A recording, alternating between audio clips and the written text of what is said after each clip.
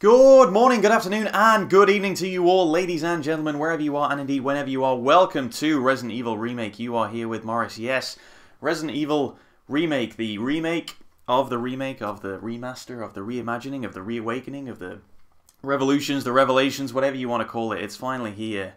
My God, have I been waiting for this for a long time. Or what, some 12, 13 years since it originally came out, I've been waiting for this to come out on something that I actually owned. I never had a GameCube myself. I had a friend who had a GameCube, never had a friend who had a GameCube who had the game, so, you know, I was kind of, you know, when LPs started becoming a thing, this was one of the very first ones that I actually watched, or actually looked for, because, you know, this game is, it's astounding, it's almost beyond belief how good this is. Like I say, I've been waiting for it for so long, and often, these days, everything's so readily available. When a new game is announced, you're always looking for trailers. You're always looking for new screenshots, for new news, for what, you know, rumors, everything. You want to be involved in it, right? And it's very rare that when a game comes out, it exceeds expectations. But this one does absolutely that in almost all ways possible. There are very few flaws in this. So much to talk about, so much to discuss. And I'm so glad to be able to actually play this for you guys. I know a lot of you were kind of inquiring about this in the weeks leading up to the release, so I'm really, I hope you're excited for this one, because it's unbelievable. So we're just gonna get right into it. Resident Evil. Oh, it sounds so good. Okay, so just to give a bit of this is the preliminaries, I guess. We're just letting you know we're doing the new sort of aspect ratio course, going for the original controls. I'm gonna show you the alternate controls. Just to make a point about the new control scheme. But we're going to stick to original and subtitles on. Standard, right? This already demonstrating how good this game is. I love it when games do this, and not a lot do these days. But just make things different, right? Just, this is selecting your difficulty. But it doesn't present it as if it's selecting your difficulty. It's just asking you a question. How do you like your games? 1, like climbing a mountain, fulfilling, but it takes a lot of work. 2, like going on a hike, good exercise, but not too strenuous. 3, like taking a walk, you can relax and enjoy yourself. Now this is, number 3 is very easy, number 2 is easy, and number 1 is normal. Now, I've already streamed this game on my Twitch channel, twitch.tv/moonwalkermorris24, all one word, just in case you didn't know. And when I was doing it, I picked number 2 because I assumed this one's in the middle, so this one must be normal, right? No, not so. You don't even have, there's no hard option. So actually, it's number 1 that's normal. And because I did it on easy the first time, I'm gonna just stick it on normal. Why not? Like climbing a mountain, come on, fulfilling. And of course, we're gonna have to be Jill. Jill has got a special place in my heart. You know, if you were around with when I did the original Resident Evil, then you'll know I prefer Jill just, you know, as a character. So we're gonna have to. I mean, look at that outfit. I like this though. I like that they put the updated versions in because, you know, that's something they didn't have to do, and I guess it's just catering to that newer Resident Evil audience that is coming through the past sort of, well, the latest generation, let's say. But me, you know, I'm a classic kind of guy. I'm gonna have to go with Jill Valentine original. So good. I got my Yorkshire tea with me here today. I'm comfortable. I'm in the old rocking chair. Oh, this is beautiful. Oh, couldn't be more relaxed, guys. Put your feet up. Grab a drink, get comfy, you know, I mean, it's winter, you know, put the heating on, everything. Just... Alpha team is flying around the forest zone, get cozy. in northwest Raccoon City. Because it's happening. Where we are searching for the helicopter of our compatriots, Bravo team, who disappeared during the middle of their mission. Found it yet? No, not yet. And you'll notice this isn't live action. Is that an improvement or not? I don't know. I honestly couldn't tell you. There are outlandish reports of families being attacked by a group of about 10 people.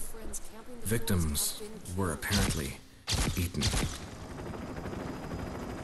The Bravo team was sent in. I mean, that original intro, it gets to a point where something is so bad that it's the best thing you've ever seen. Bravo team's helicopter. And that's what that original intro does.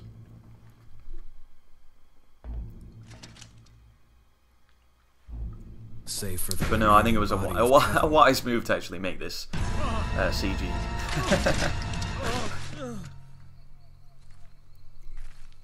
We continued our search for the other members. Oh, there he is. How could he possibly see? And Look it how dark it turned is. He's into wearing shades. A nightmare.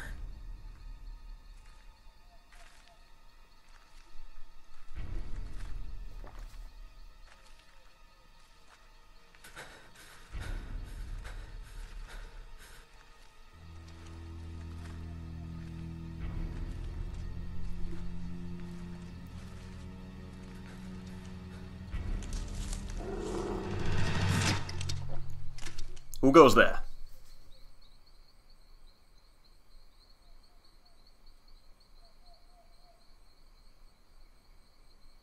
I guess it's all clear. Oops.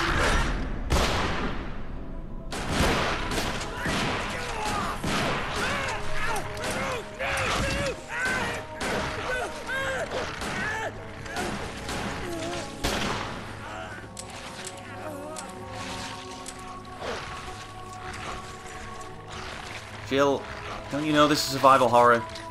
Don't be wasting all your ammo right at the beginning.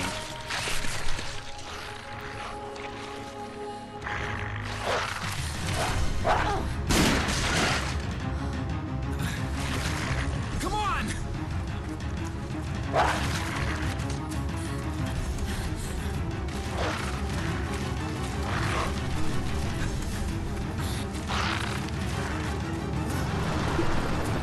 Hey, Brad!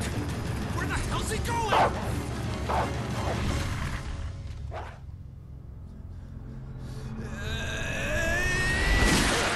Chris, this way. Oh, there he is, the man of the hour.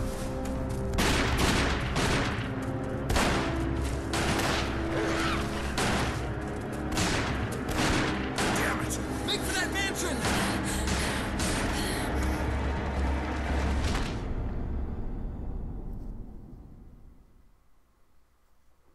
So yeah, already vast improvements on the original. This is probably the first thing I don't like about this. Why is that progress bar there? Why is that ugly PS4 progress bar there?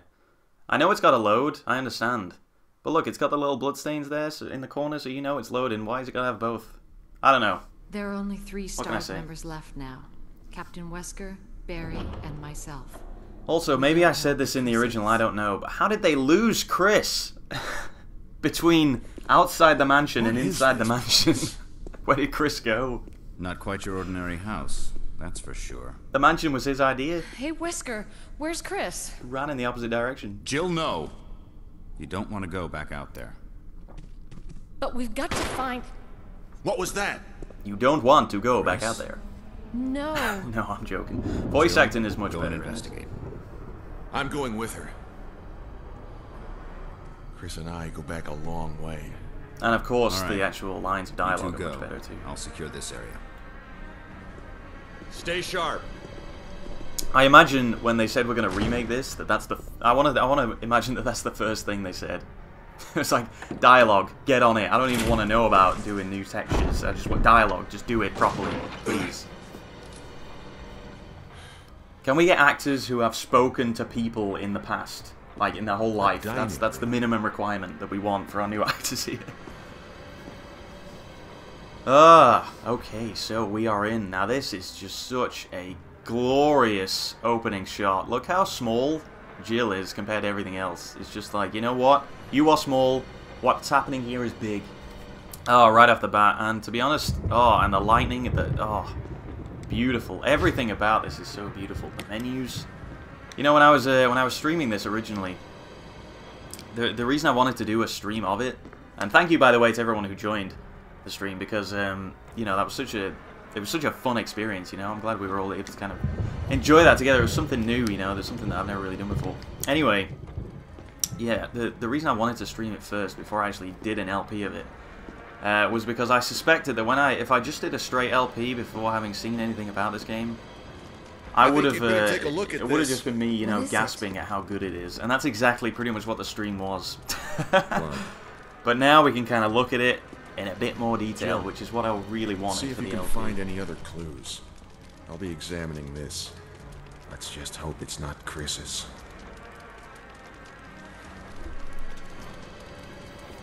So what do you think happened, Barry? That Chris sprinted ahead of us, We didn't see him sprint ahead of us because he was so quick. Got in the mansion, went straight in the dining room, and what? Jumped into the fire. Is that your hypothesis, Barry? Come on. You meant to be the brains of this operation. Alrighty, let's move on. We could get that wooden thing now, but we don't really need it yet. But yeah, honestly, the stream was just me going, oh my god, just creaming myself at how good everything is in this. Unbelievable.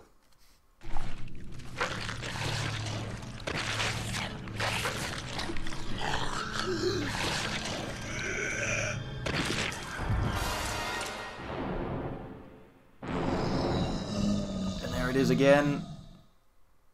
Still so good. Okay, let's get out of here. Barry, do the business.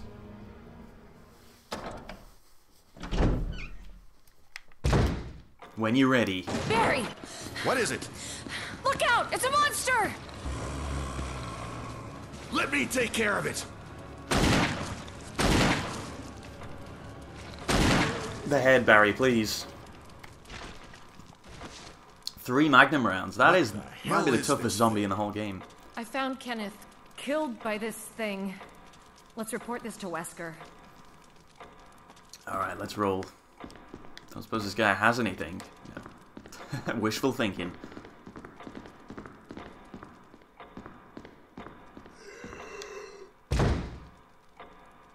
It's so good. That's so good.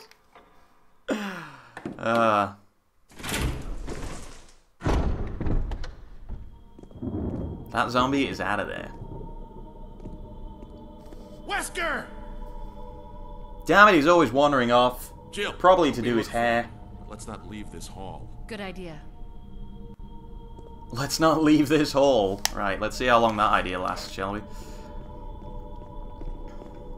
It's kind of a weird line, actually. He doesn't say explore, he just says let's not leave. So let's just spend the whole game, you know, just stood here. What could possibly be down here?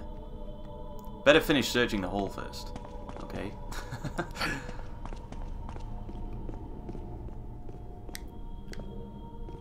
Barry?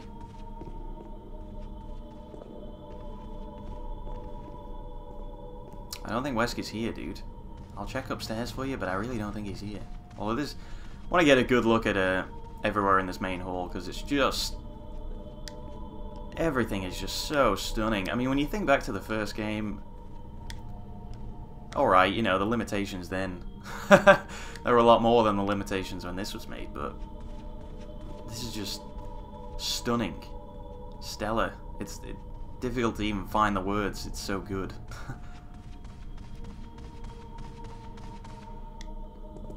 Barry. Any luck, Jill? No, nothing. What's going on around here? I can't figure it out. Same here. Chris, and now Wesker. There's not much we can do. We can search for him separately.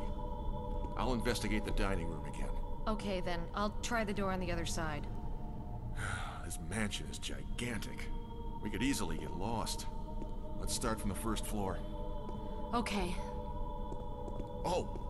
I almost forgot. It's a lockpick. You'd make better use of it.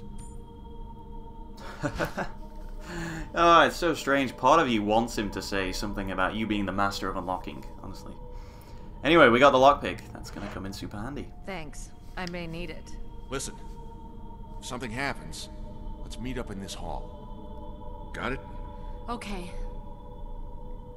If something happened to you, do you want to be more specific, Barry? You don't want to be more specific? Alright, he's gone. He's gone. Never mind then. I don't think there's any items in here. Just gonna check that door, though, because we're gonna make a point about this door. In about 8 hours from now, we're gonna make a very serious point about this door.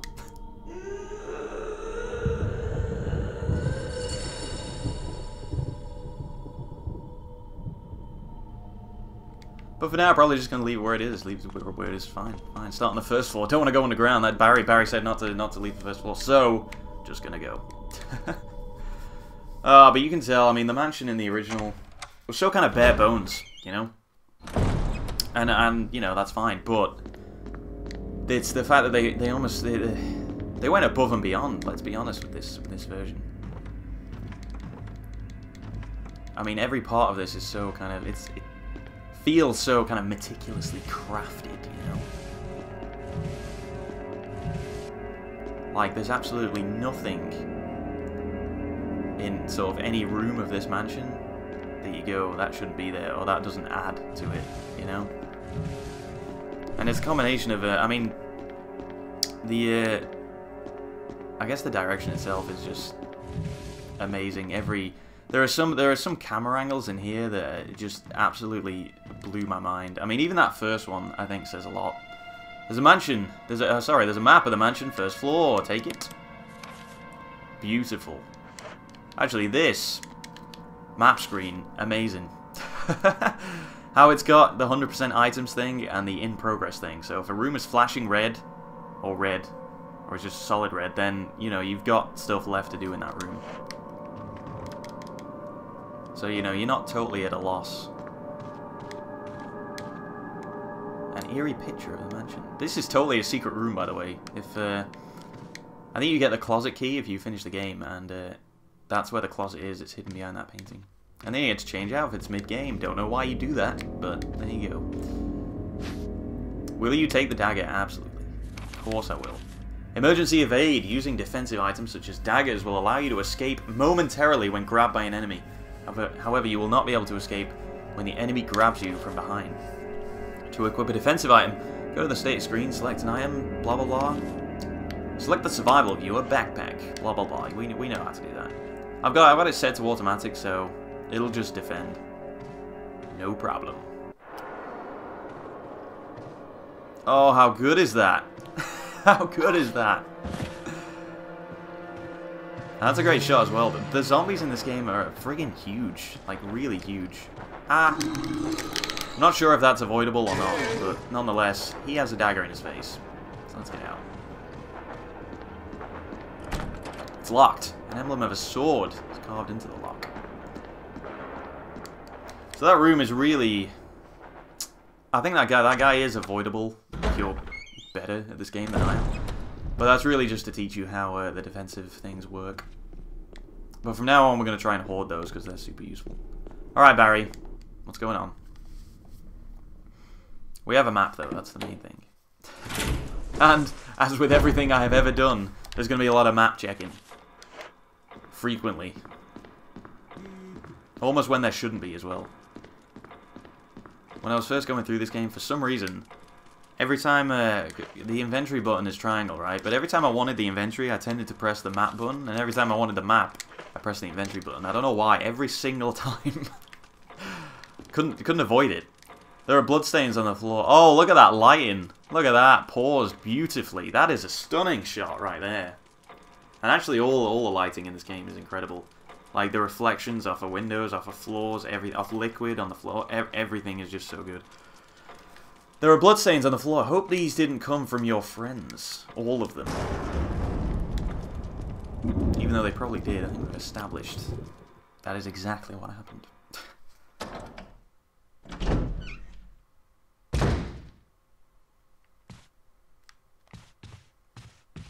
Ah.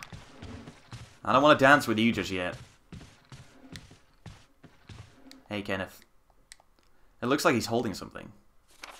His soul. It's the film that belonged to Kenneth. I need a video player to see what's recorded on it. Okay, that's... I think that's this game showing its age. I can still have a cupboard full of VHS stuff. Films that no one should ever watch again. Look at this. This is what I'm talking about with the camera work here. Just stunning close-up shot there. Going into the camera. You don't even... Remember when we were playing Silent Hill, I was talking a lot about the kind of oppressive feel of Silent Hill and how you always think that something's hunting you. The mansion in this does exactly the same thing. I'm not going to go as far as to say the mansion is a character, but the mansion certainly is given a lot of character just by having camera angles like this. And what's coming up is probably one of my favorites, which is this corridor right here. This is so perfect. I mean, look at everything you've got here. Jill, perfectly framed in the sort of doorway there. You've got the shadow behind us, which just looks stunning. It's like, you know, constantly something is watching you. And if you'll notice, it's slightly off balance as well, this camera. It's like slightly diagonal. I mean, I don't want to stand here for too long, but honestly, I could look at that for a lot longer than I'm going to. And you can even see the sort of chandelier thing swinging just ahead of us there. Oh, everything's just so good. It's scary. It's scary. And this game couldn't have come along at a more perfect time for anyone who is, you know, such a nice enough person to be subscribed to this channel in particular, because we've been, there's a corpse collapsed on the floor like it was an instant death. What the hell happened in this mansion? Because we've been playing The Evil Within recently, and, you know, I still like that game. I still enjoy that game, despite, you know, all the crap that we talked about that happens during it. You know, it certainly has problems. It's hard to believe that this game was directed by the same person. You know, it almost doesn't seem possible. Already, the stark differences. And it's the fact that it came along while it was released again while we were getting towards the end of Evil Within. Because honestly, it almost feels like the reason that I do like The Evil Within is because of almost being conditioned for mediocrity these days. You know, I mean, this is... I mean, even look at these animations are so good. This is like survival horror done in... It's a masterclass, you know? Find very few things wrong with this. I would actually open the floor to debate there. I mean, if you had to criticize this game, and you don't have to, but if you had to pick out something... Oh god, this room. If you had to pick out something that's wrong with this, I mean, what, just out of interest, what would it be? Because I struggle, and as someone who's gone through life pointing out the things that are wrong, as I'm known to do, I struggle with this one, honestly. Oh god. Let's not let that guy get the better of us. This corridor was probably my least favorite during the original stream. Examine an item. We know all about that. This was Crimson Head Central. We'll get more into that later. The arrowhead looks like it can be removed. Well, let's remove it. The arrowhead is made from peridot, sometimes referred to as a poor man's emerald. Well, I'm a woman, so that doesn't apply. Okay. And those two are locked, so we just need to head back. Oh god. Oh god. Let's get past him. Oh god, we can't get past him. Get off me, dude. Get off me. Stop munching. That's not on. Although this is on normal, so I don't want to go too crazy. This will be a different experience because I hear that kind of item pickups and certainly damage a lot different on all the different difficulties. So, for example, playing on very easy, you get all kinds of crap that you don't need. I can't remember what the exact final count was for handgun bullets, but when we played through on easy, it was above 200 at the end of the game. So I don't think it'll be as generous this time around. And what's probably one of the more striking elements of this initially is there's no music. Well, there's very little music. I mean, there was music in the intro, and occasionally, in certain areas, certain times of the game, it will vamp it up a little bit, but largely silent. Footsteps. You hear the ticking clock. You know, the thunder and lightning outside. It's got that oppressive feel that I love about it. That was what we were talking about with the Silent Hill games. It's interesting that Resident Evil, a game that's, you know, you'd say lean towards more the action, crazy stuff. Oh my god, he wasn't there on easy. You know, it's amazing that it's able to pull it off, really. Oh my lord! There are a lot of zombies here. Okay. You just put a shirt on, dude, at least. Alright, get in there. Okay, go, go, go, go, go, before they catch up to me. Which they will. Oh god, they're gonna block off this staircase as well, aren't they? I just know they are.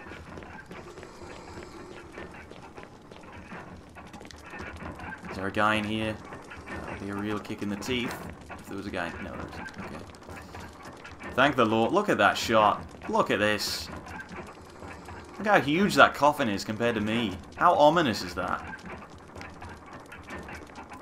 Nothing in this game is by accident, okay? I'm very confident of that. A book is fitted perfectly in the indentation. Well, let's rip it out then. Will you take the Book of Curses? I really don't feel like I should. But I'll do it anyway. Look at this Hogwarts stuff right here. There's a key embedded on the back cover. Will you remove it? Absolutely. You got the mansion key, first of many. Let's open it up.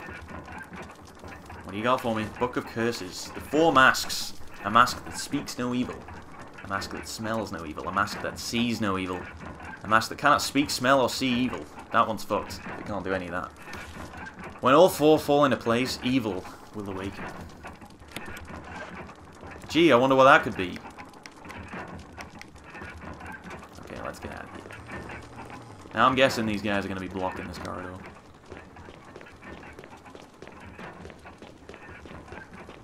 Which will be frustrating. Oh god. Okay, we can try and get past. Oh no, oh no, oh no, oh no, no, no, no. Okay, push him back. Get out of there, get out of there, Jim. Oh god. I'm wounded. Give me the shells, give me the shells. Go, go, go. Okay, I think actually this is a good time to talk about the newer controls in this game. Because if we were playing with the alternate control scheme, we would probably never get hit by anything. Apart from maybe bosses, I guess. And even then, it would be a lot easier to dodge out of the way. And I'm going to switch briefly, because you can switch mid-game to the newer control scheme, just to demonstrate it. Let's get a good look at this. Okay, so the original control scheme, obviously, as I'm sure you'll have guessed, or you'll have known, because this game's been out forever, it's your classic tank controls. I would say classic, but actually they feel much better than usual. I mean, this turn is a lot quicker. I don't know. It's just it's you know, it's very responsive, and you run at a good pace, and it's all good. I don't see a problem with that. If we can just briefly switch to the alternate control scheme, and then go back. Essentially, what this does is switch it so the left analog stick, instead of turning around like you would, you know, turning the character around like you would expect with your classic tank controls, the left analog stick is used to just move in any direction. So left, right, up, down, you know, and it's great because it gives you that maneuverability that is really kind of, if you want to, I guess if you were doing a knife run or something, it certainly helps out with that. But I mean, you know, you purists out there probably won't appreciate this because it alleviates the difficulty a little bit, because as you can see, when we got hit there, I had to run into those guys. I had to try and find a way around them. But if I was, you know, I mean, maybe I should find an example. I want to find an example, but because I'm hurt, I kind of, I'm a little bit worried. Oh wow, we can't take a lot of damage on normal, can we?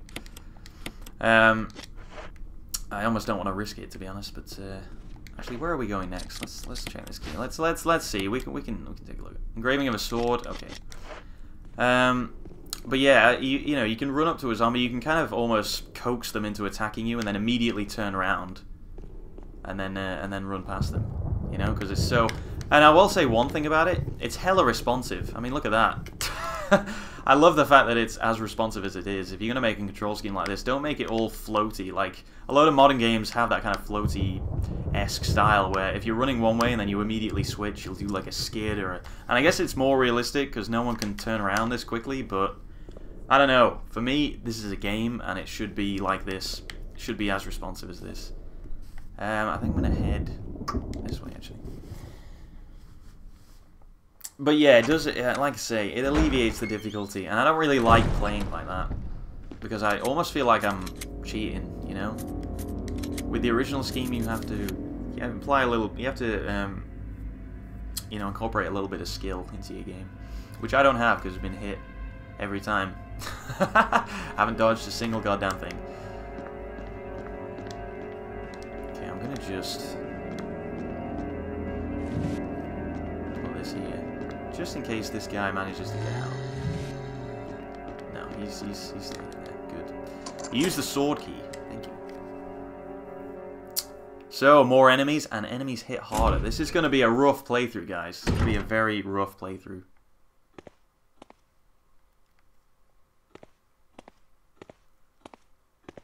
And I feel like this corridor will not go as smoothly as it did the first time. Can I pick that up where it is? Nope. I've got to move this even more. Ah. On easy, these windows smashed, but nothing came through them. So I'm thinking...